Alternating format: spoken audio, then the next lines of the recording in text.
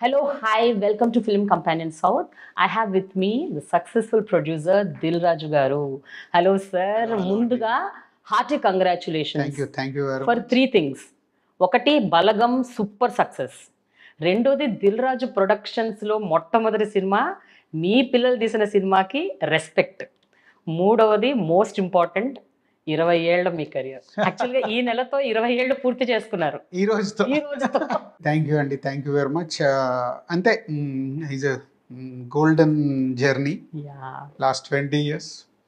ఇది complete అయ్యటానికి correct Dil Raju ప్రొడక్షన్లో వాళ్ళ బలగం సినిమా రిలీజ్ కావడం, అది వాళ్ళకి గొప్ప పేరు, డబ్బు, వాళ్ళకి ఫస్ట్ ఫిలిం అవడం, నిజంగా they are is lucky fellows. నిజమే సార్, అన్నిటికంటే మించి ఎంత గౌరవం సార్ అలాంటి సినిమా తీయటం అన్నది. ఎవ్రీథింగ్ అంటే వాళ్ళకి ఏంటంటే కూడా ఫ్యూచర్ లో ఇది ఎప్పుడు ఛాలెంజింగ్ గా ఉంటుంది. అంటే ఎలాంటి మంచి సినిమాలు చేయాలి, సక్సెస్ఫుల్ సినిమాలు ఎన్ని చేయొచ్చండి, వస్తాయి, సక్సెస్లు వస్తాయి, ఫెయిల్యూర్స్ వస్తాయి, ప్రొడక్షన్ హౌస్కి అది కామన్.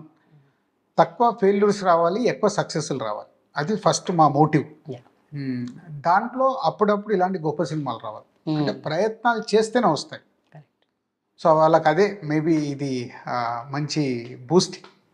Very true. కానీ ఒక అర్బనైజ్డ్ కల్చర్లో పెరిగిన పిల్లలు, ఇంత అర్బన్ కల్చర్ గురించి ఇంత బాగా తెలుసుకున్న పిల్లలు ఇంత రూటెడ్గా వెళ్ళిపోయి బలగం లాంటి సినిమాని నమ్మటం, ఇది చేద్దాం అనుకోవటం, అసలు వాళ్ళకి ఆ థాట్ రావటం. అంటే బేసిక్గా మేమందరము came from village only. So వాళ్ళకి రావటం వేరు సార్, మీరు అక్కడి నుంచి వచ్చారు. వాళ్ళకి కూడా ఏంటంటే ఎవ్రీ దసరాకి మేమందరం ఫ్యామిలీ 2 days 3 days విలేజ్ లో ఉండేవాళ్ళం. సో దే నోస్, చిన్నప్పటి నుంచి వాళ్ళు చూస్తున్నారు, ఓహో ఊరంటే ఇలా ఉంటుంది, ఇల్లు ఇలా ఉంటుంది, ఊర్లు ఎలా ఉంటాయి. తర్వాత మా ఊర్లో మేము 2010 నుంచి టెంపుల్ కట్టడం స్టార్ట్ చేసాం.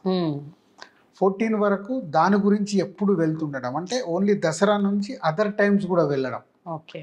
సో 2014లో విగ్రహ ప్రతిష్టాపనప్పుడు 7 days ఓల్ ఫ్యామిలీ అక్కడే ఉన్నాం. సో వాళ్ళకి అవన్నీ తెలుసు, విలేజ్లో ఎలా ఉంటారు ఏంటి, మేబీ అవన్నీ వాళ్ళకు ప్లస్ పాయింట్స్ అయ్యాయి. హైదరాబాద్లో ఉన్న అండ్ మా ఫ్యామిలీ కల్చర్, మా ఫ్యామిలీ ఎమోషన్స్, మేము అందరం బ్రదర్స్ అందరం ఎలా ఉంటాం ఏంటి, దే ఆర్ సీయింగ్. సో ఇవన్నీ ప్లస్ అయి ఉంటాయి వాళ్ళకి ఈ కథ చూసుకున్నప్పుడు, చేసినప్పుడు. ఇక బ్యాకప్ ఎలాగో మేము ఉన్నాము, సో మెనీ మూమెంట్స్ వాళ్ళ క్వశ్చన్ ఉంటే మీకు ఐడియా ఇది కాదు, మేము విలేజ్లో నుంచి వచ్చాము, ఇవన్నీ వర్క్ అయ్యేటి పాయింట్స్ ఇవి. సో ఎక్కువ దీంట్లో మీరు ఎక్కువ క్వశ్చన్స్ తీసుకోవద్దు, proper this a journey. And when my daughter వాళ్ళ అమ్మ పోయినప్పుడు ఈ ప్రాసెస్ అన్ని కూడా చూస్తున్నాను. Okay okay. సో చూసేస్తున్నారు, ఓహో ఇవన్నీ ఉంటాయి కదా. సో వాళ్ళకి ఏం కొత్తగా లేదు, ఇవన్నీ వాళ్ళకి యాడెడ్ అయ్యాయి ఒక స్క్రిప్ట్ చూస్తున్నప్పుడు. Maybe it's plus point for that. And added అడ్వాంటేజ్గా it is such thing, international అరీనాలో అక్కడ వాషింగ్టన్లో ఈ సినిమాకి ఇన్ని అవార్డులు రావటం అసలు ఐ థింక్ అంటే ఇదో magic sir, magic, something magical. So నాకు కూడా హ్యాపీగా ఉంది ఏంటంటే 50 సినిమాలు చేసిన నాకు ఇప్పటి వరకు ఒకటి కూడా ఇంటర్నేషనల్ అవార్డు లేదు. వాళ్ళకి ఫస్ట్ సినిమాకి ఎన్ని కావాలని ఇంటర్నేషనల్ అవార్డ్స్ వచ్చేస్తున్నాయి. So good thing. అంటే ఇప్పుడు RRRతో గ్లోబల్గా మన తెలుగు సినిమా డిస్కషన్ తర్వాత బలగం అనే సినిమాకు ఇలా ఇన్ని అవార్డ్స్ వస్తుండడం చాలా అప్రిషియేషనే. సో విల్ సీ ఇది ఎక్కడ వెళ్ళి ల్యాండ్ అవుతుందో ఇంకో మనకు తెలియదు. జస్ట్ ఈజ్ 1 month అయింది, so begin, will see, long way to go. అయితే రాజు గారు 20 ఏళ్ల కెరియర్, ఓకే, 50 దాకా సినిమాలు తీశారు. కొన్ని సినిమాలు మీరు ప్రొడ్యూస్ చేయకపోయినా ఎన్నో డిస్ట్రిబ్యూట్ చేశారు, చాలా సినిమాలు బిఫోర్ దట్, ఒక 7 ఏళ్ల క్రితం నుంచి కూడా. ఈవెన్ ప్రొడ్యూస్ చేస్తున్నా కూడా ఎన్నో సినిమాలకు సపోర్ట్గా నిలిచారు. ఇంత journey, now when you SIT down, what do you feel Dil Raju గారు? మీకు అంటే ఏమనిపిస్తుంది? ఒకటి ఇన్క్రెడిబుల్ జర్నీ, బట్ ఎప్పుడెప్పుడైనా లో ఫేజ్లో వచ్చినప్పుడు, డౌన్ ఫేజ్లో వచ్చినప్పుడు, ఎస్పెషలీ గత కొంతకాలంగా మీరు విపరీతమైన కాంట్రవర్సీలో ఇరుక్కుంటున్నారు. సో ఇవన్నీ చూస్తున్నప్పుడు మీకేమనిపిస్తుంది ఈ జర్నీ గురించి ఆలోచిస్తున్నప్పుడు? అంటే జర్నీ ఇస్ గ్రేట్ అండి. ఎక్కడో 0 నుంచి స్టార్ట్ అయిన నేను ఈరోజు ఒక సెలబ్రిటీగా, ఇంతకుముందు ఓన్లీ తెలుగు స్టేట్స్, తెలుగు వాళ్ళకి తెలుసు. ఈరోజు అటు తమిళనాడు కానీ అటు బాలీవుడ్లో కానీ ఈజ్ ఏ ఇండియన్ ఫిలిం ఇండస్ట్రీలో నా పేరు, నా ప్రొడక్షన్ హౌస్ గుర్తుపట్టని వాళ్ళు లేరు. సో అలా ఎదిగినప్పుడు డెఫినెట్గా మన సక్సెస్తో పాటు మనకు సమస్యలు పెరగడం సహజం. ఎనిమీస్ వస్తారు, మనం మాట్లాడే ప్రతి పాయింట్ ఎదుటోళ్ళు ఇంకొక యాంగిల్లో చూడడం మొదలు పెడతారు. నార్మల్గా ఉన్నప్పుడు ఎవరు పట్టించుకోరు, ఎదిగిన తర్వాత అవి కామన్గా వస్తూ ఉంటాయి. బట్ నేను ఎప్పటికప్పుడు నన్ను నేను చెక్ చేసుకుంటాను, what I'm doing, this is right are wrong. Okay, so మీరు సెల్ఫ్ అసెస్మెంట్ అంటే నేను తప్పు చేయకుండా, అసలు తప్పు చేయకూడదు, ఫస్ట్ తప్పు చేయకుండా ప్రయత్నం చేస్తాను. ఏదైనా సిచ్యువేషన్ వచ్చినా లేదు నేను ఇక్కడ తప్పు చేయకూడదు, రాంగ్గా ఒకరికి నెగిటివ్ అవ్వకూడదు. వ్యాపారం వేరు, వ్యాపారంలో మాకు తప్పు, ఎస్పెషల్లీ సినిమా ఫీల్డ్లో లాట్ ఆఫ్ డైమెన్షన్స్ మారుతూ ఉంటాయి. బట్ యాజ్ ఎ వ్యక్తి, ఒక వ్యక్తిత్వం అనేది ఉంటుంది, ఒక వ్యక్తిగా నా వ్యక్తిత్వం పోకుండా చూసుకుంటూ వెళ్తా. దట్ ఈస్ నాకు అది ఎప్పుడు చాలే. సో ఇంకా మా లో అవ్వడం అనేది నేను ఎప్పటికప్పుడు దాటేస్తాను. దాటేయడం అంటే ఒక ఫెయిల్యూర్ వచ్చినా వాట్ నెక్స్ట్, ఈ ఫెయిల్యూర్ ఎందుకు జరిగింది, నెక్స్ట్ సక్సెస్ ఎలా వస్తుంది. నేను ఇందాక చెప్పాను కదా, నేను ఎప్పుడు సక్సెస్ వెనకాల పరిగెత్తుతాను.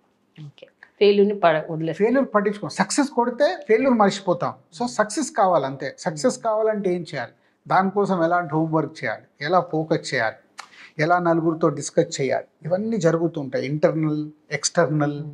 ఎక్స్టర్నల్ అంటే ఒక 10 మందిని కూర్చోబెట్టుకుంటాను, నేను ఇలా చేశాను కదా, మరి రైట్ రాంగ్, నేను ఇలా అనుకున్నాను, ఇలా ఎందుకు జరిగింది, దీంట్లో ఏ పొరపాటు అయింది, ఇలా అనుకున్నాం కదా ఎందుకు పొరపాటు అయింది, అంత ఓపెన్గా స్క్రూటినీ జరిగిపోద్ది నాకు.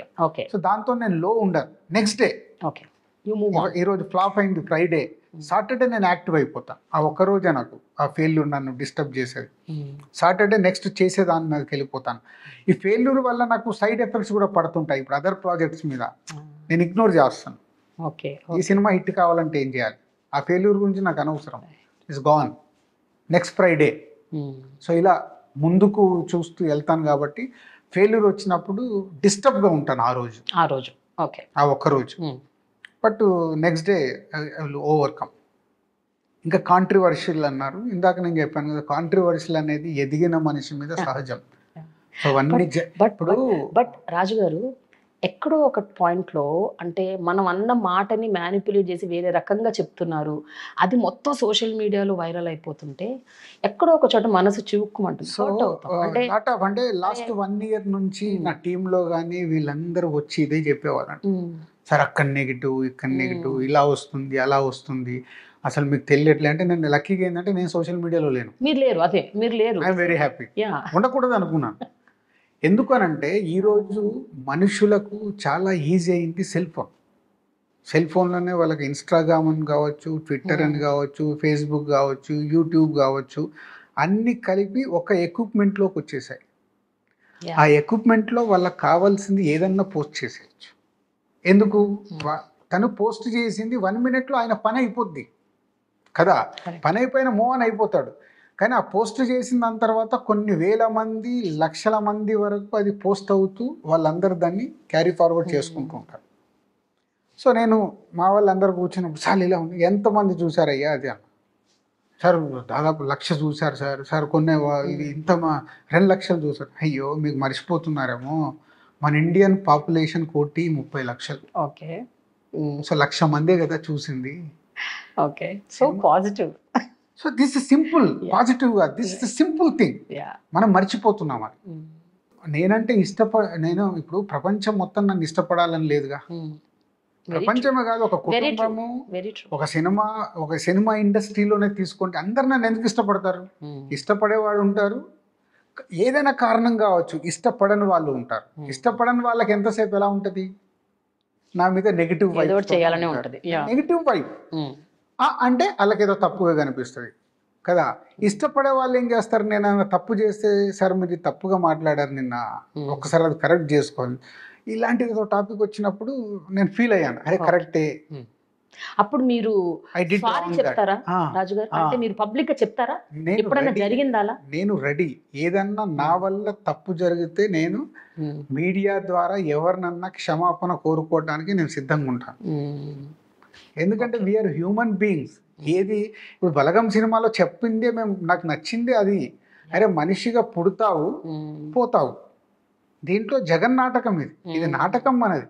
ఏదో నేనేదో ఇక ఇప్పుడు 20 years నేనేదో చేసేసాను కాదు, నేనేం చేయలే. అందరం కలిస్తే ఒక్కొక్క సినిమాకి ఇంతమంది ఐడియాలజీ కలిస్తే అలా అలా అలా అలా నేను దిల్ రాజు అయ్యాను. పోనీ నేను శాశ్వతమా? కాదు. ఇంకా 5 ఏళ్ళు 10 ఏళ్ళు తర్వాత నేను ఉండను, నేను వెళ్ళిపోవాల్సిందే, ఇంకెవరో వస్తారు. సో ఇది తాత్కాలికం, ఇది అర్థం చేసుకోవాలి అనేది నేను బలగం సినిమా తీసింది. నచ్చింది కూడా నాకు. But you evolved as a person అనుకుంటా రాజు గారు. ఓవర్ ద ఇయర్స్ చాలా మీరు స్పిరిచువల్గా కూడా ఇవాల్వ్ అయ్యారు. ఐ థింక్ మిమ్మల్ని 7 years బ్యాక్ నేను ఇంటర్వ్యూ చేశాను, దువ్వాడ జగన్నాథం అప్పుడు డీజే అప్పుడు your emotional and mental condition you are very low because you lost your wife అప్పుడే జస్ట్. బట్ ఆ తర్వాత 7 ఏళ్లలో చాలా ఇవాల్వ్ అయ్యారు మీరు as a human being, as a person, as a father, in every which way. Now you are again married, now కొత్త responsibilities. ఈ 7 ఏళ్లలో హౌ హ్యాస్ లైఫ్ చేంజ్డ్ అండి? సో అదేనండి, అంటే నేను బాగా నమ్మేది ఒకటే, ఎవ్రీథింగ్ ఈజ్ ఏ కర్మానుసారే, డెస్టినీ. అందరం అనుకుంటాం, నేను నమ్మట్లేదు. So everything is in destiny. ఎంతమంది నమ్ముతారు ఏంటి నాకు అనవసరం, నేను ఇది నమ్ముతున్నా. సో ఎవ్రీథింగ్ మనిషికి ఒక డెస్టినీ ద్వారా నీ పుట్టుక నుంచి చావు వరకు ఉంటుంది అనేది నేను నమ్ముతున్నాను. సో అది మీకు ఫస్ట్ టైం స్ట్రైక్ అయింది 7 years బ్యాక్, ఎక్కువగా గట్టిగా. After that you are like okay, yes, now let me accept life way it comes.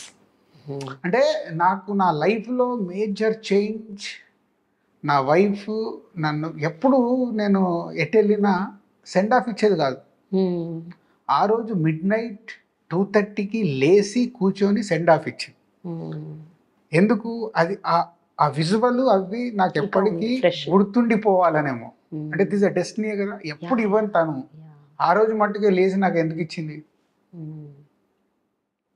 So అప్పటి నుంచి నేను ఓహో నో, అనవసరంగా తొందరపడుతున్నాం, ఇది ఏది మనది కాదు, ఈజ్ గివింగ్. మళ్ళీ అన్ని కంప్లీట్ చేయించి తీసుకొని వెళ్ళిపోతాడు. సో నువ్వు ఇక్కడ అంతా ఆయన నాటకంలో మనం కంటిన్యూ అవ్వాల్సిన వాళ్ళం అంతే.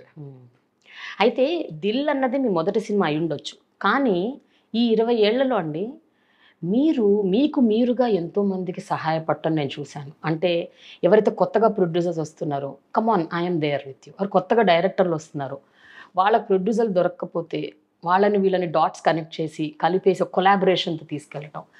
ఎన్నో పెద్ద పెద్ద సినిమాలు మీరు ప్రొడ్యూస్ చేయకపోయినా వాళ్ళకి అండగా ఉండటం. ఇప్పుడు రీసెంట్గా శాకుంతలం, గుణశేఖర్ గారికి I'm there for you sir.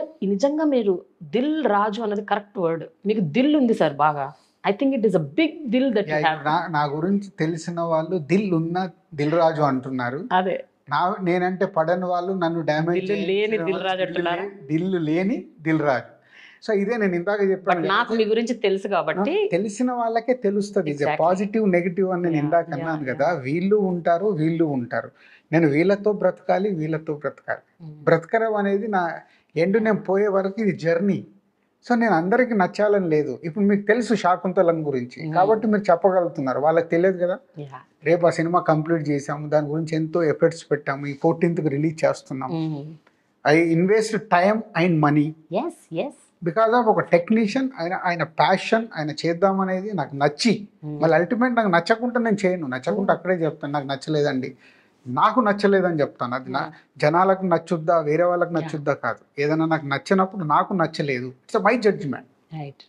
So ఇలా తెలిసిన వాళ్ళకే అది అర్థమవుద్ది హౌ మచ్, ఏ యాంగిల్లో నేను జర్నీ చేస్తున్నాను, ఏ యాంగిల్లో ఇప్పుడు కొత్త వాళ్ళకి నా ద్వారా ప్లస్ అవుతుంది అని తెలియదు చాలామంది. కానీ మీరు ఒక ఆల్రెడీ ఎస్టాబ్లిష్ డైరెక్టర్ ద్వారా మీరు ఇంట్రడ్యూస్ అయ్యారు.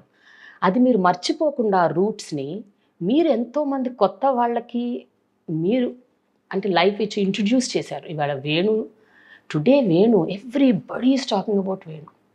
అలా ఎంతమంది సార్, మీ వంశీ పైడిపల్లి అవ్వచ్చు, బోయపాటి సుకుమార్ ఇవాళ national wide is a top director. Right.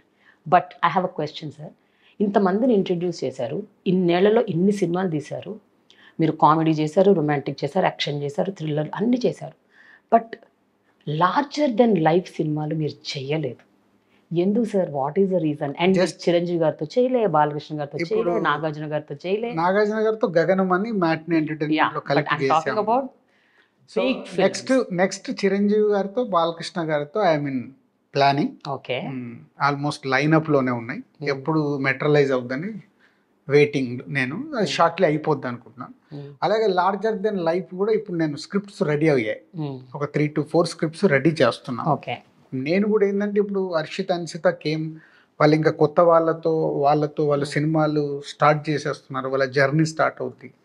I want shift larger than life. Next 15 years చేస్తానా, 20 years చేస్తానా, ఐఎమ్ లుకింగ్ నన్ను నేను అప్గ్రేడ్ చేసుకోవడం. So I'm going forward. So shortly మీకు ఈ ఇయర్లోనే అనౌన్స్మెంట్లు వస్తాయి. వెళ్తున్నా. అయితే ఇన్నేళ్లలో నేను ఒక జర్నలిస్ట్గా మీ కెరియర్ని అబ్జర్వ్ చేసి నేను ఒక్కటి అబ్జర్వ్ చేశాను సార్. అది మిస్టేకా లేకపోతే అది ఓకే మీరు ఇందాక అన్నట్టు డెస్టినీనా మీరు చెప్పండి. ఇన్నేళ్లలో ఇన్ని సినిమాలు తీశారు, ఎందుకు ఎప్పుడు మీకు అనిపించలేదు ఒక పెద్ద సినిమా తీయాలి, భారీ సినిమా తీయాలి అంటే? Is it because you are constantly in helping others, అందరితో కొలాబరేషన్స్, అందరితో హెల్పింగ్, సంవత్సరానికి 5, 6, 7, 8 సినిమాలు తీయటం, మీరు సొంతగా 2 సినిమాలు తీయటం, ఇదేమన్నా రీజనా లేకపోతే ఏంటి? What is it? అంటే బేసిక్గా if you analyse your self. Larger than life cinema తీయాలన్నప్పుడు 2 ఉన్నాయి. సో నేను ఓన్లీ ప్రొడ్యూసర్గా డబ్బు పెట్టేసి ఉండడం నాకు ఇష్టం ఉండదు. ఓకే. ఇష్టం ఉండదంటే that I'm not that. Script దగ్గర నుంచి రైట్ ఎస్ ఈ స్క్రిప్ట్ ఇది ఉంది, ఇంత వర్క్ అవుతుంది. సో డైరెక్టర్కి నాకు అంత పెద్ద చేస్తున్నప్పుడు వేవ్ లెంత్ కరెక్ట్గా ఉండాలి, లేకుంటే ఇంపాక్ట్ ఫిలిం. పెద్ద దర్శకులు ఉన్నారు ఇప్పుడు. పెద్ద దర్శకులతో అందరూ కలిపి సినిమా చేద్దాం అనుకుంటాం, కానీ మెటీరియలైజ్ అయ్యే టయానికి చాలా క్వశ్చన్స్ వస్తాయి. వాళ్ళకు కూడా రావచ్చు, అమ్మ ఇప్పుడు రాజుగారు అయితే అది ఆ క్వశ్చన్ వేస్తాడు, ఈ క్వశ్చన్ వేస్తాడు, మనకెందుకు. Okay okay. సో మనం కంఫర్ట్గా ఉండే ప్రొడ్యూసర్తో వెళ్ళిపోదాం. సో ఇలా కారణాలు 100 ఉంటాయి. నాకు ఎందుకు చేయాలని ఉండదు. సో నాకు ఉంటుంది. మీరు you believe in script, you believe in content. ఉంటాయి సమస్యలు, బట్ అవి కూడా నేను ఓవర్కమ్ చేస్తూ వాళ్ళ శంకర్ గారు రామ్ చరణ్తో చేస్తున్నాను కదా. I want 2 films. అలాంటి ఇప్పుడు larger than life pan India సినిమాలు చేయాలని నేను మూవ్ ఆన్ అవుతున్నాను. మూవ్ ఆన్ అవ్వడానికి కొన్ని నేను మార్చుకోవాలి. నా సిస్టంలో నుంచి నేను బయటికి రావాలి. అందుకే నా సిస్టంలో ఇప్పుడు నెక్స్ట్ జనరేషన్ వచ్చేస్తున్నారు. వాళ్ళు లక్కీగా వాళ్ళకి కుదురుతుంది. ఇప్పుడు వాళ్ళు నా సిస్టంలోకి వెళ్తే నేను షిఫ్ట్ అవుదాం. ఓకే. బట్ మీరు మీ సిస్టంలోంచి బయటకు వచ్చి తీసిన వారసుడు ఫెయిల్ అయింది. ఫెయిల్ కాలేదు అంటే not according sir me expectations అంతలో లేదు సార్. ఒక్క నిమిషం, రాజు గారి సినిమా అంటే ఒక్క నిమిషం అండి. మీరు వారసుడు గురించి మాట్లాడుతున్నారు. ఇట్స్ నాట్ వారసుడు, it's Varisu. Varisu. Okay. Varisu is a Tamil super hit. Yeah, Tamil hit, but here it's gone. ఎందుకు? ఎక్కడ సినిమా విజయ్ ఎక్కడ సినిమా తీసాం మేము? మీరు తెలుగు వాళ్ళు ఇద్దరు కలిసి ఒక తమిళ్ హీరోని పెట్టి సినిమా తీశారు. ఏ సినిమా తీసాం? తమిళ్ సినిమా తీశారు. Made Tamil film, right? తమిళ్లో నుంచి డబ్బింగ్ వచ్చింది. ఇక్కడ ప్రాబ్లం ఏంటంటే మామూలుగా వారసుడు వస్తే మీరు ఫ్లాప్ అన్నారు. ఇక్కడ దిల్ రాజు వంశీ మీకు తెలుగు సినిమా కనిపించడు కాబట్టి మీరు క్యాలిక్యులేట్ చేస్తున్నారు. Warriors is super hit. ఎందుకు? మేము తమిళ్ సినిమానే తీసాము. మా టార్గెట్ ఎక్కడ? అక్కడే తమిళ్. ఓకే. తమిళ్ అచీవ్. ఇవాళ director, hero, producer, all technicians, everyone happy with that film. ఎందుకంటే sir what I know of Dil Raju is he doesn't believe in combinations, he doesn't believe in calculations. ఈ హీరోని ఈ హీరోయిన్ని ఆ డైరెక్టర్ని పెడితే ఓకే ఇది వర్కౌట్ అవుతుంది అని ఇలా నమ్మిన దిల్ రాజు నాకు తెలియదు. I never known him. I never saw Dil Raju like that. Dil Raju always believed in story. ఆ స్టోరీకి ఎవరు సెట్ అవుతారు? వారీసు వంశీ నాకు లైన్ చెప్పినప్పుడు నాకు నచ్చే నేనే వంశీని విజయ్ గారి దగ్గర తీసుకెళ్ళాను. ఓకే. సో విజయ్ గారు వినగానే సూపర్ సార్, చాలా రోజులైంది నేను ఫ్యామిలీ డ్రామా చేయక, విల్ డూ ఇట్. సో మేము ముగ్గురం అలా అనుకొని స్టార్ట్ అయింది. కాంబినేషన్లోకి జరగలేదు ఆ సినిమా. డైరెక్టర్ చెప్పింది నాకు నచ్చితే నేను డైరెక్ట్ హీరో దగ్గర తీసుకెళ్ళాను. అండ్ ఆ టైంలో ఏంటి, నేను Vamsi we are making Tamil film. So ఇప్పుడు ఇక్కడ నుంచి మేము వెళ్ళాం కాబట్టి మీ అందరికి ఇక్కడ చూసిన వాళ్ళకి ఏంటారా తెలుగు సినిమాలో సీన్స్ లాగా ఉన్నాయి. ఎస్ మేము తీసింది తమిళ్ సినిమా. తమిళ ఆడియన్స్ ఎందుకు బ్రహ్మరథం పట్టారు? Okay, but tell me honestly sir, you are happy with the result? 100%. వారసుడు 100%. Varisu you are happy, not with వారసు. No, మనం ఇక్కడ కరెక్ట్ చేసుకోవాల్సింది Varisu you are happy. We made Varisu. Correct. So వారీసుని తెలుగుకి డబ్ చేసాం. ఇస్ ఏ వారసుడు కదా. So Varisu is very happy. So వారీసుకి inter connection is వారసుడు. Okay. So what is going to happen next now? ఇప్పుడు శంకర్తో మీరు రామ్ చరణ్తో సినిమా తీస్తున్నారు. That is a pan India film, that is larger than life film, big film. ఇప్పుడు అది Telugu cinema, అంటే ఒక Tamil director Telugu cinema చేస్తున్నాడు, Telugu star తో. సో నౌ వాట్ ఆర్ ఇందులో క్యాల్కులేషన్స్ ఉన్నాయా లేదా? yes 100% ఉన్నాయి. This is the totally Shankar గారికి ఆల్రెడీ పాన్ ఇండియా ఇమేజ్ ఉంది. ఓకే. శంకర్ గారు తమిళ్ డైరెక్టర్, కానీ ఎన్నో తెలుగులో బ్లాక్ బాస్టర్స్ ఇచ్చేశారు. హిందీలో రోబో అని 2.0 అని అక్కడికి వెళ్ళిపోయారు. సో డైరెక్టర్ గా is pan India director. Ram Charan గారు ఇప్పుడు RRR తర్వాత is a pan India hero. Dil Raju గారు తెలుగులో తీసిన, హిందీలో సినిమాలు తీశాను, ఇప్పుడు వారీస్ అని తమిళ్లో తీశాను. I'm also is a pan India producer. అందరు కాంబో మాది. And it's a proper commercial. Shankar గారు ఇంతకుముందు తీసినట్టు is a commercial film, no experiments. Shankar గారు విఎఫ్ఎక్స్ కంటే ముందు తీసిన సినిమాలు ఎలా అయితే ఉన్నాయో, ఒక ఇండియన్ కావచ్చు, ఒక మొదల్ వన్ కావచ్చు, ఒక జెంటిల్మెన్ కావచ్చు, ఇలాంటి ఆయన సోషల్ పాయింట్ చెప్పిన కథ ఇప్పుడు మా game changer. So this a pan India proper commercial cinema. So దీనిలో మాత్రం మీరు కొంచెం మీ కంఫర్ట్ జోన్ నుంచి కాస్త బయటకు వచ్చి ఐఎమ్ ఓన్లీ ప్రొడ్యూసర్, ఎక్స్ప్లోరింగ్.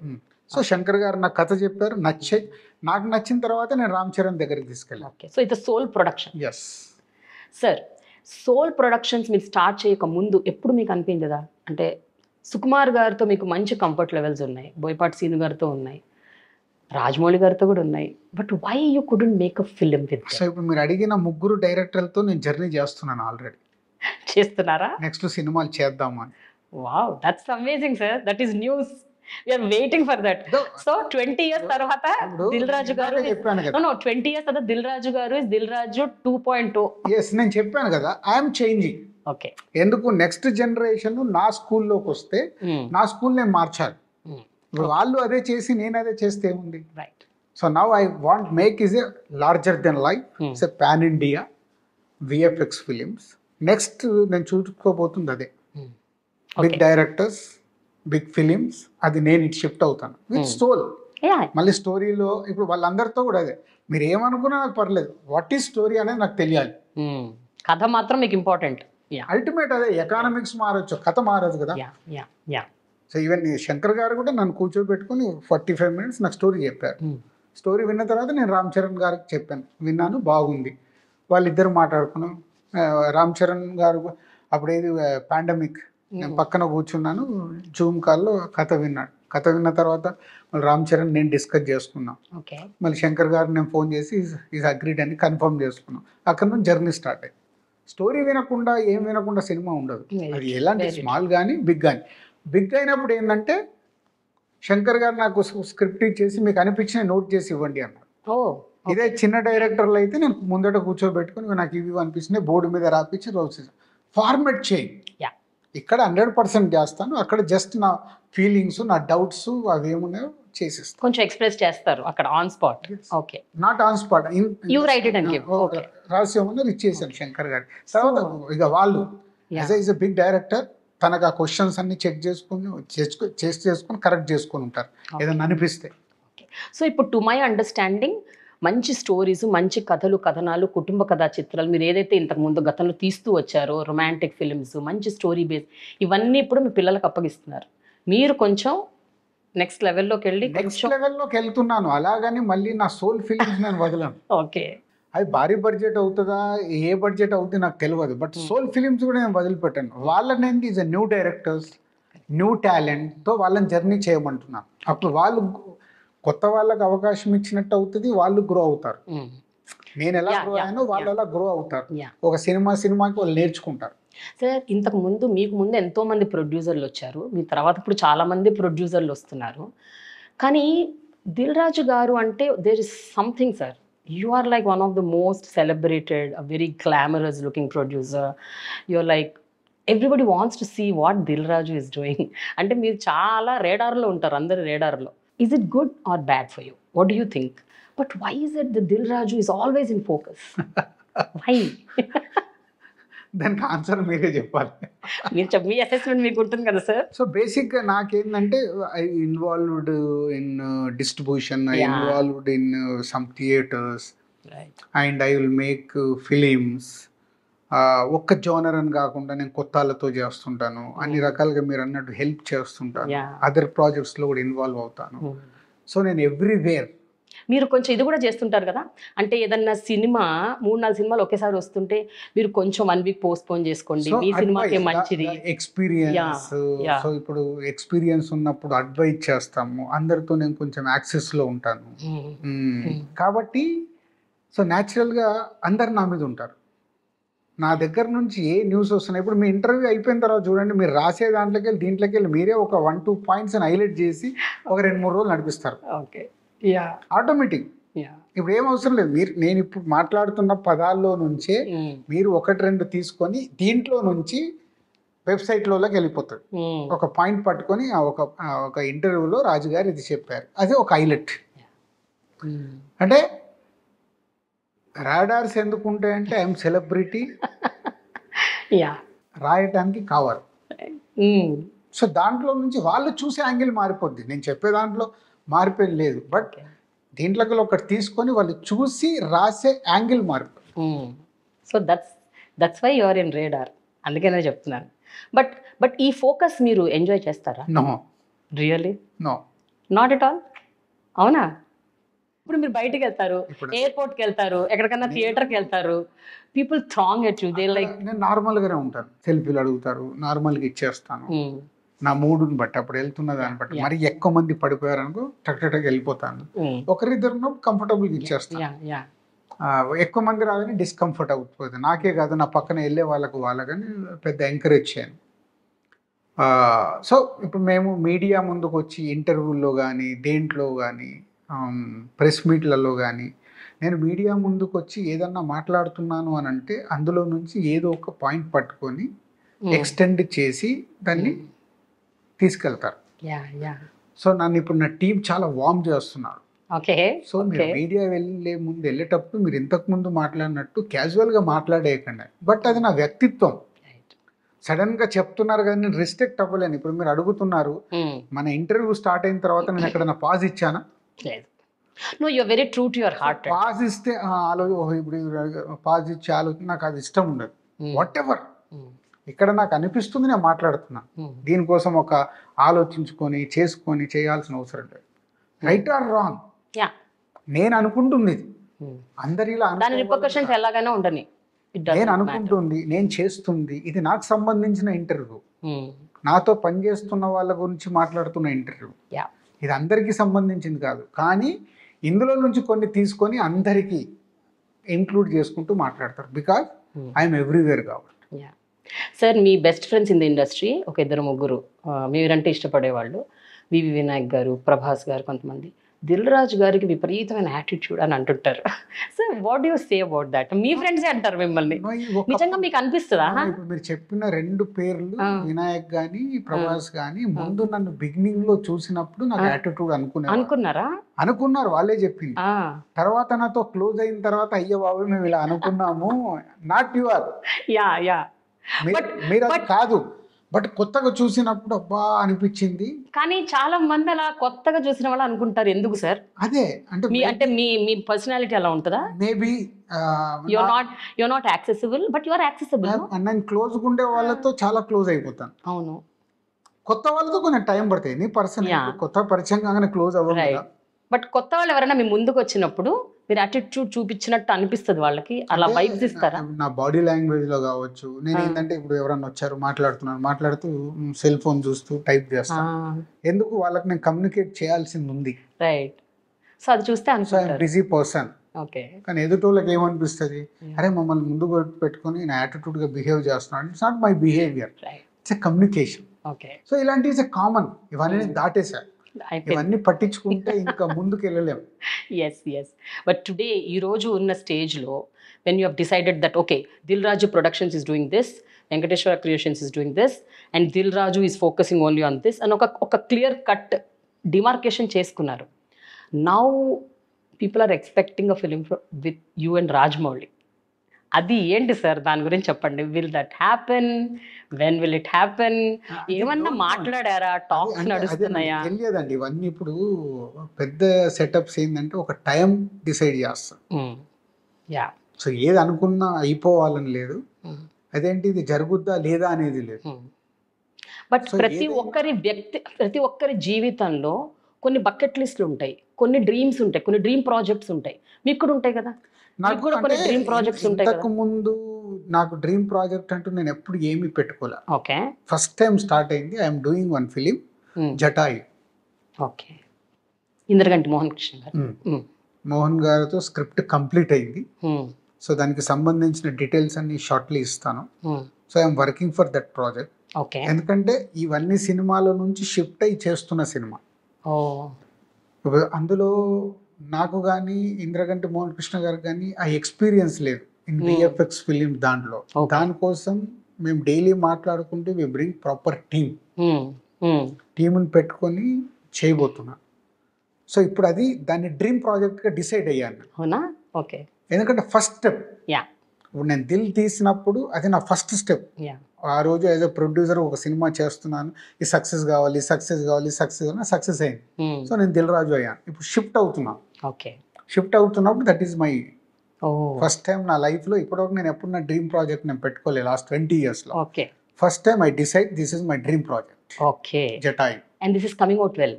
మీరు చాలా ఫోకస్ గా దాని మీద. స్క్రిప్ట్ అయిపోయింది. Now we are working on pre production work జరుగుతుంది.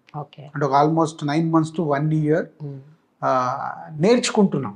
అంటే ఎలా తీయాలి, ఎలా అవుట్పుట్ తీసుకురావాలి. సార్ ఈ 20 ఏళ్లలో ఏమైనా రిగ్రెట్స్ ఉన్నాయా సార్ మీకు? అంటే అయ్యో నేను ఈ పని చేయకుండా ఉండాల్సింది, అయ్యో నేను ఇది అనకుండా ఉండాల్సింది, లేకపోతే ఇలా జరగకుండా ఉండాల్సిందని మీరు ఎప్పుడైనా బాగా స్ట్రాంగ్ గా? లేకుండా ఉండవు. డెఫినెట్ గా ఇంత పెద్ద జర్నీలో ఎక్కడో ఎవరినైనా హర్ట్ చేసి ఉంటాను. కారణాలు ఏదైనా కావచ్చు. ఎదుటోళ్ళ వల్ల హర్ట్ అయి ఉంటాను. సో నేను ఇప్పుడు ఎదుటోళ్ళ వల్ల హర్ట్ అయిన దానికి నేను దాని గురించి ఆలోచించే స్పేస్లో లేను. బట్ నా వల్ల ఎవరైనా హర్ట్ అయి ఉంటే ఈ 20 years లో మీ ద్వారా వాళ్ళందరికీ నేను క్షమాపణ కోరుకుంటున్నాను. That's amazing. That's very good sir. It's a great quality. అంటే మీ స్థాయి ఒక వ్యక్తి who is such a big person on camera telling sorry. నేను ఇందాక చెప్పాను కదా, సో ప్రతి మనిషి మారాల్సిందే. It's a life. బట్ మీరు నేర్చుకున్నవన్నీ ఇన్నేళ్లలో ఇంకా ఇప్పటిని దీన్ని అన్లర్నింగ్ చేసుకోవాలి అని అనుకునేవి ఉన్నాయా? అంటే ఇప్పటి వరకు అలా కాదు, ఇప్పటి వరకు నేర్చుకున్నవి what all you learned in life. No I don't want to be in that zone any more, I want to do something else in life అని అనుకున్నది ఏమన్నా ఉంది? అంటే నేను చాలా మందికి ఫైనాన్షియల్గా హెల్ప్ చేస్తుంటాను, కమిట్మెంట్లు ఇస్తాను. ఇచ్చి నేను పర్సనల్గా పోగొట్టుకున్నాను. కొన్ని struggle still I'm facing. Okay. So అది నిర్ణయం తీసుకున్నా. ఓకే, నెక్స్ట్ నా లైఫ్లో ఇలాంటివి చేయకూడదు. దానివల్ల నేను ప్రాబ్లం ఫేస్ అవ్వాల్సిన అవసరం తెచ్చుకోకూడదు. ఏదైనా ఉంటే హెల్ప్ చేసామా, నిలిపేసుకున్నాం, అయిపోయింది. బట్ అది కంటిన్యూ చేయడం నాకు ఇష్టం లేదు ఇంకా. సో నెక్స్ట్ లైఫ్ కట్టే కొట్టే తెచ్చి అంటారు. ఎవరికైనా హెల్ప్ చేస్తే అక్కడికే క్లోజ్, అంతే. నో ఫార్వర్డ్కి వెళ్ళడం, ఇంకా కమిట్మెంట్లు చేసుకోవడం, ఎవరి దగ్గరనో ఇన్వాల్వ్మెంట్ అయ్యి అక్కడ నా గుడ్ విల్ పోగొట్టుకోవడం నాకు ఇష్టం లేదు. ఇది ఒకటి మట్టుకు మార్చుకోబోతున్నాను. ఇప్పటి వరకు కూడా మీ డిస్ట్రిబ్యూటర్స్తో, ఎగ్జిబిటర్స్తో మీకు మంచి కాంటాక్ట్స్ ఉన్నాయా? ఇంకా ఈ 20 ఏళ్లలో అప్పుడప్పుడు చిన్న చిత్తక మనస్పర్ధలు, మిస్అండర్స్టాండింగ్స్ అవన్నీ నేను ఎప్పటికప్పుడు పిలుచుకొని మాట్లాడేసి క్లోజ్ చేసేస్తాను. You don't like, I mean పెట్టుకొని ఫార్వర్డ్ చేయడం ఇష్టం, అయిపోవాలి అక్కడే, క్లోజ్ అయిపోవాలి. ఓకే. సో టుడే మీకు చాలా థియేటర్స్ ఉన్నాయి, దాని ఎక్స్పాన్షన్ ప్లాన్ ఏమన్నా? చాలా థియేటర్లు లేవండి. మీరు అందరూ సార్ తెలంగాణలో ఒక 35, అవి చాలా, అంటే అక్కడ ఉత్తరాంధ్రలో చాలా అంటే కొంతమందికి అవి కూడా 1800 థియేటర్లు ఉన్న 2 స్టేట్లలో 70 థియేటర్లు ఉన్నాయి. బట్ దట్ ఈస్ చాలా ఓన్లీ సార్. చాలా ఎట్లా అండి 1800? What is percentage? Okay, percentage sir. Dil Raju గారికి అన్ని థియేటర్లు ఉన్నాయి అని అంటే కొంచెం 70 థియేటర్స్ ఎన్ని స్క్రీన్స్ ఉంటాయి సార్ అప్రాక్సిమేట్ గా? 70 screens, single screens. Okay sir, expansion plan ఏమన్నా ఉందా? ఒకటి. రెండోది, ఈ పీవీఆర్ లాగా do you want any such kind of? మాకు అలాంటివి లేవండి. అంటే మాకు ఇప్పుడు థియేటర్స్ బిజినెస్ అనేది ఎప్పటికప్పుడు మారిపోతుంటుంది. అందుకే మేము ఎక్కడ మల్టీప్లెక్స్లు కూడా ఎక్కడ చేయలేదు. గ్రౌండ్ లీజులు మట్టుకే చేసుకొని 70-75 స్క్రీన్స్ దగ్గర ఆగిపోయాం. ఓకే. ఇంకా ఇవి కూడా ఎక్స్టెండ్ చేయడం ఇష్టం లేదు.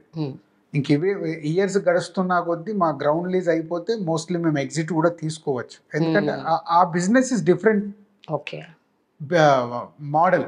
ఓకే. అది ఎప్పటికప్పుడు మారిపోతూ ఉంది. సో ఇప్పుడు you are not that much interested అంత పెద్ద ఇంట్రెస్ట్ లేదు. What about distribution sir? Distribution continue అవుతారా?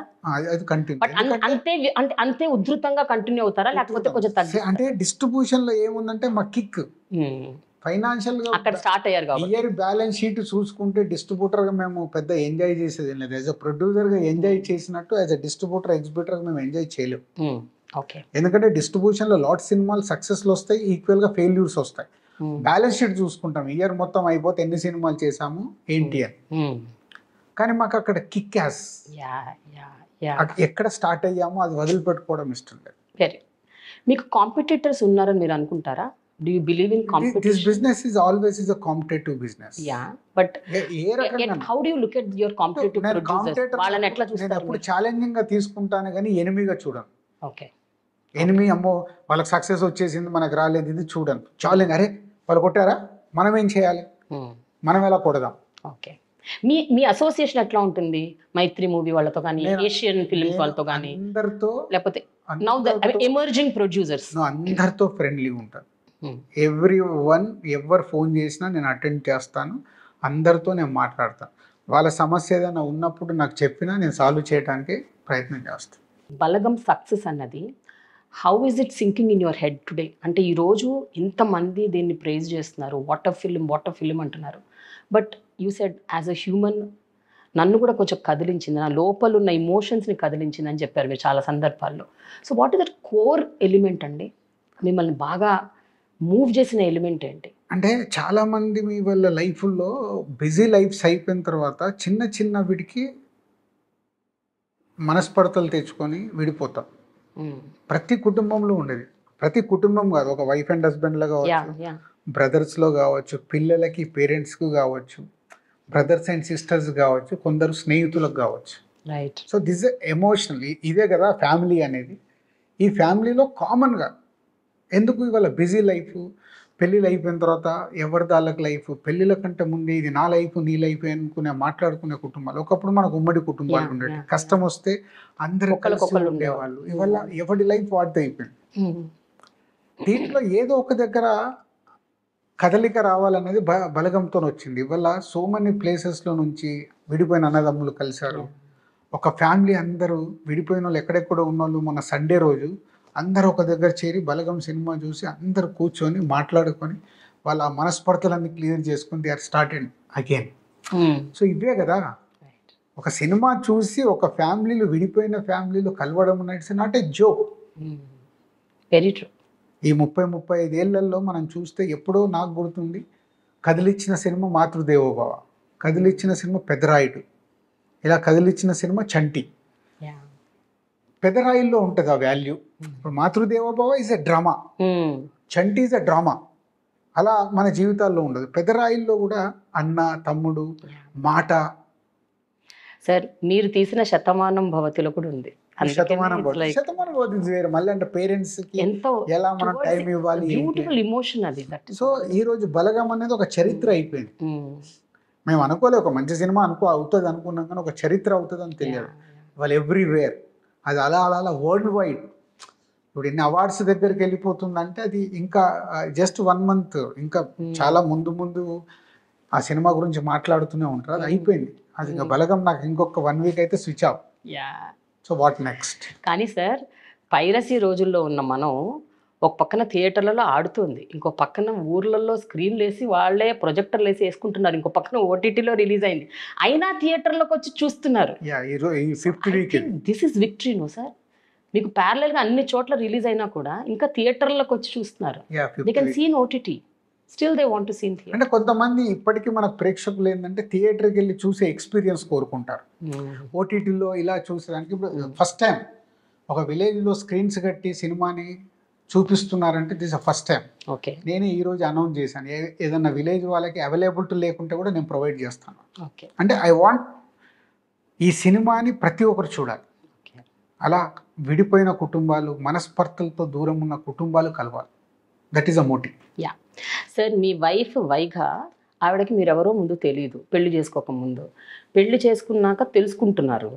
మీ సినిమాలు ఏంటో తెలుసుకున్నారు, ఇప్పుడు మీ పిల్లలు తీసిన సినిమా ఇది చూశారు అంటే ఆవిడ ఏమంటున్నారు సార్ మీ సినిమాల గురించి? What does she say? Cinema చూసి ఫస్ట్ అప్రిషియేషన్ ఇచ్చింది తనే, అంటే బయట ఇంకెవరు చూడకంటే ముందు చూసారు వాళ్ళు, చూసి వావ్ ఫిలిం అంది. So that is I heard she is also stepping into production.